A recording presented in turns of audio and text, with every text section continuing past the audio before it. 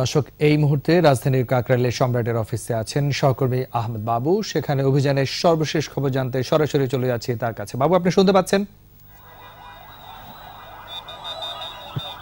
বাবু, আমাদেরকে একটু জানাবেন যে সর্বশেষ অবস্থানটি কেমন রয়েছে? ধন্যবাদ রাজীব। আপনি যেটা জানেন যে আজ গতকালকে রাত থেকে সম্রাটকে কুমিল্লা 14 গ্রাম থেকে আটক করা হয়। এরপর থেকে র্যাব রাজধানীর কাকরাইলের যুবলীগের অফিসে র্যাবের অভিযান পরিচালনা করে এবং সম্রাট এবং তার সহযোগী আরমানকে বন্যপ্রাণী সংরক্ষণ আইন ও মাদক মামলায় তাদেরকে 6 মাস করে জেল দিয়েছেন।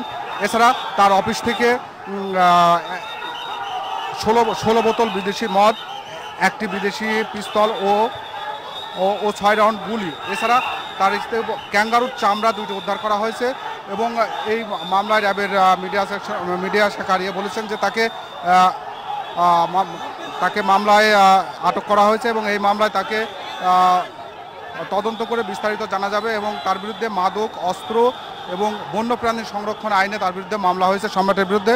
এবং সম্রাটকে এই মুহূর্তে র্যাবের সম্রাটের যুবলীগের অফিস থেকে বের করে তাকে কারাগারে পাঠানো হচ্ছে। আপনারা দেখতে পাচ্ছেন যে র্যাব তাকে অফিস থেকে নিয়ে যাচ্ছে এবং যুবলীগের অফিস থেকে বের করে র্যাব অফিস থেকে তাকে নিয়ে যাওয়া হচ্ছে এবং সম্রাটকে এখন এই মুহূর্তে নিয়ে যাওয়া হবে ঢাকার কেরানীগঞ্জের কেন্দ্রীয় কারাগারে। এই ছিল আমার কাছে সর্বশেষ সংবাদ। রাজীব,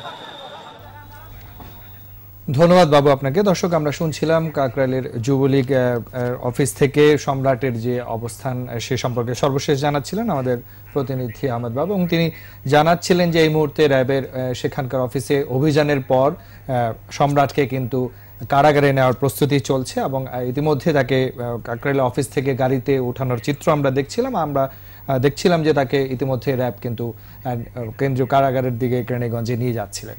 এই ছিল সর্বশেষ খবরাখবর। আমরা পরবর্তী অন্যান্য খবর আপনাদেরকে দেখানোর চেষ্টা করব।